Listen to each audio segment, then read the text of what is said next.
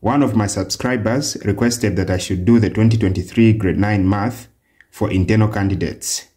So in this video, we are going to look at the 2023 grade 9 math for internal candidates paper 1. So in this video, we are going to focus mainly on section A.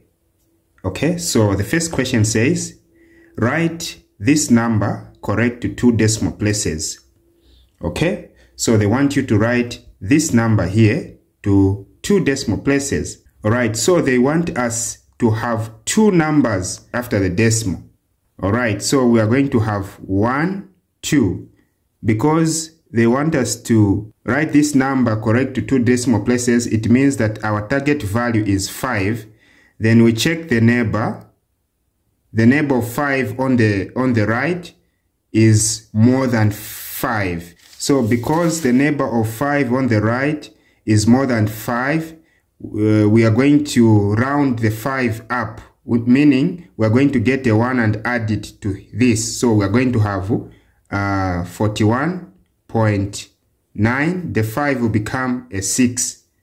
Okay, so we look for this number here. So we have 41.96. So the answer was A. The answer is A. All right, number 2 says, which of the following shapes is used to represent the start of a program in a flowchart?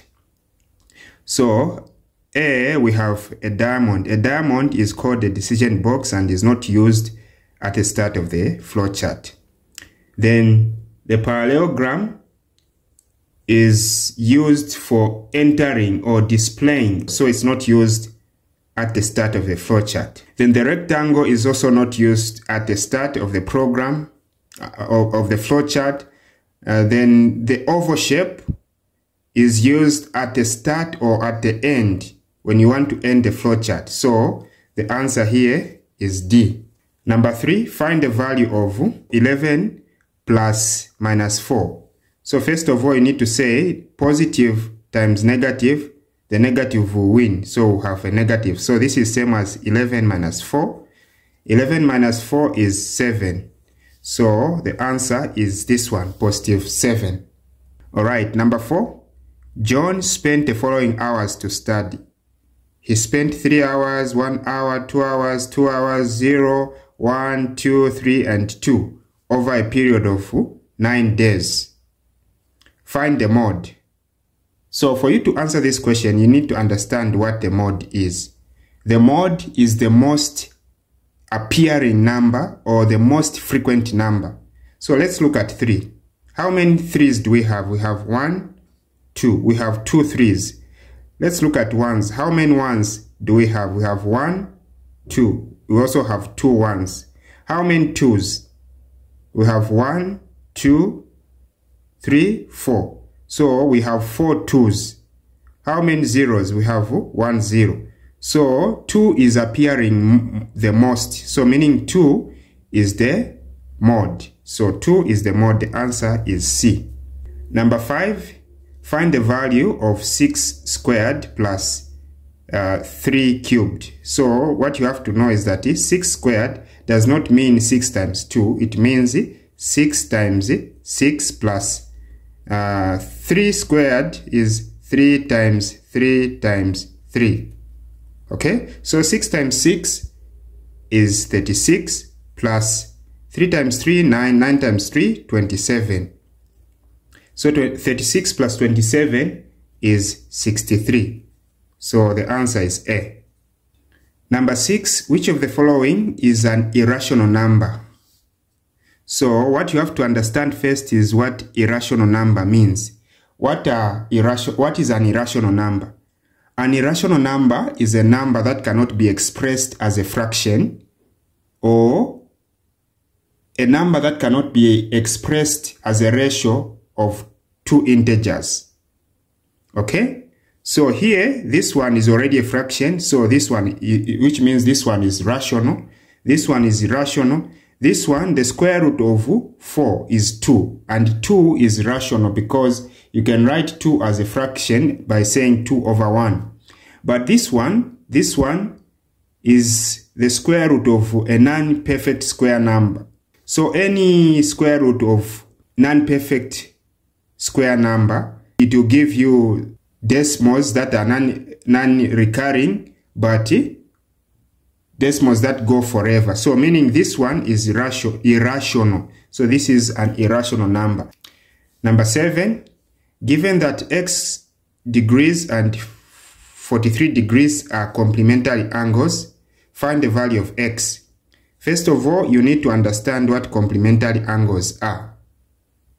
What are complementary angles?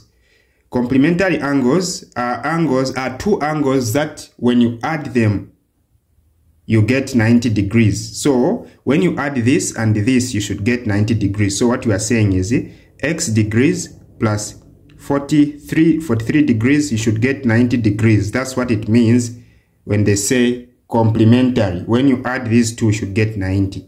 So to solve for x, you are going to take this to the other side. Then you have x is equal to 90 minus 43, which gives x as 47 degrees. So meaning C is the answer.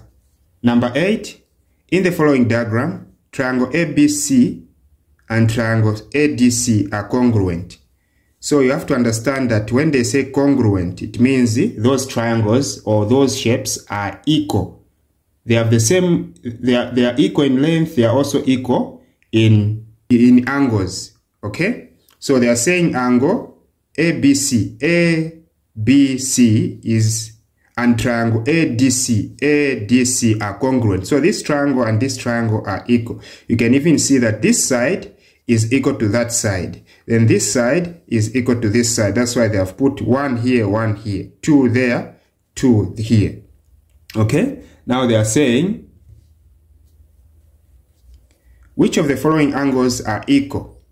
Which of the following angles are equal? Angle ADC and angle ACD. So angle ADC and angle ACD. No, this angle cannot be equal to this angle. Okay? Then let's move to the next one. Angle ACB. Angle ACB, meaning this angle. And angle CAD. Angle CAD. This angle here. So this angle here, indeed, it is equal to this angle here. Okay? Because again, if you look at this shape again, this is like a parallelogram. Okay? This line is parallel to this line, and this line is parallel to that line. Okay? In other words, these are two parallel lines, and this one is acting as a transversal, and the Z shape is being formed. So meaning this angle here is equal to that angle. Okay, so the answer here is B. Number 9. The Venn diagram shows set A and B. So we have set A and set B. The shaded region represents. Alright, so you can see that they have shaded everywhere except for the intersection of A and B. So meaning the unshaded part here is A intersect B. Okay? But because this part is not shaded, it means they have shaded elsewhere. They have shaded every part other than this. So meaning A intersect B complement. They have shaded everywhere except for this. Okay? A intersect B complement. Alright, number 10. How many faces does the solid below have? Okay, so this solid has the front face. The front face, I'll call it A.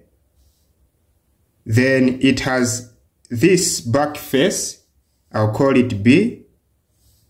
Then it has this another back face, I'll call it C. But again, down here, it has another face, this face down from down here, I'll call it D. So it has 1, 2, 3, 4. So it has four faces. So the answer is A. So when here, if you want me to make another video for section B, just write section B in the comment section below. Thank you very much. And if you are new to this channel, consider subscribing, hit the like button, comment and share. Goodbye.